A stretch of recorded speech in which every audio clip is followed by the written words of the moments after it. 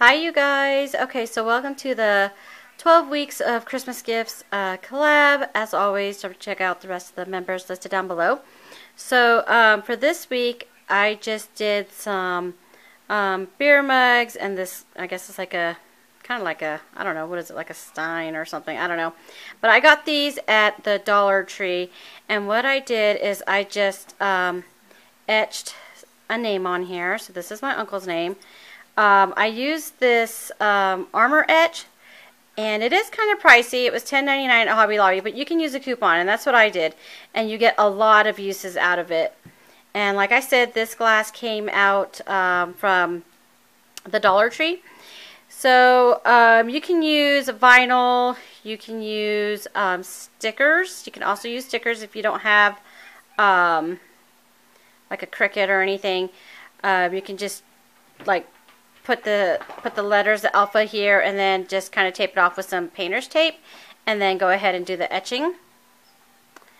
So I did this one, and what my idea to do is to fill it with some tissue paper, and then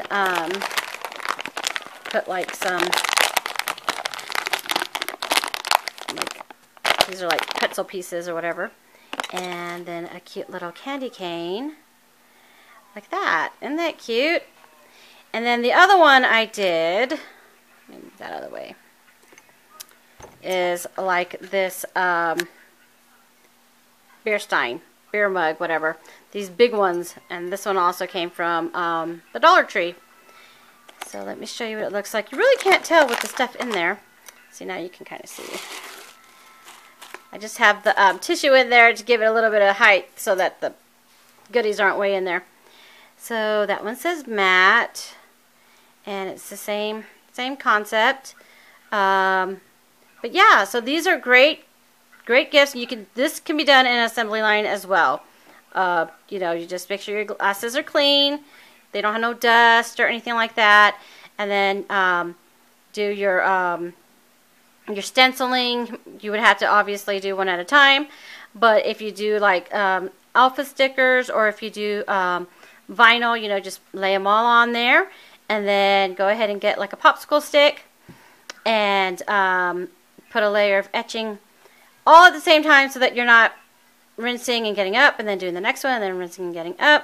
And then you just leave it on for, it says 5 minutes, but I left mine on. The first one I did, it didn't seem like it took very well, so I went ahead and I left it on, I think it was like 8 minutes, 8 to 9 minutes or something like that, and it came out a whole lot better.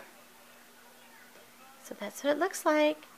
And then you just run it under some warm water, and you just kind of do this with your fingers and get all the paste off, and then you can just remove your stickers or your vinyl or whatever.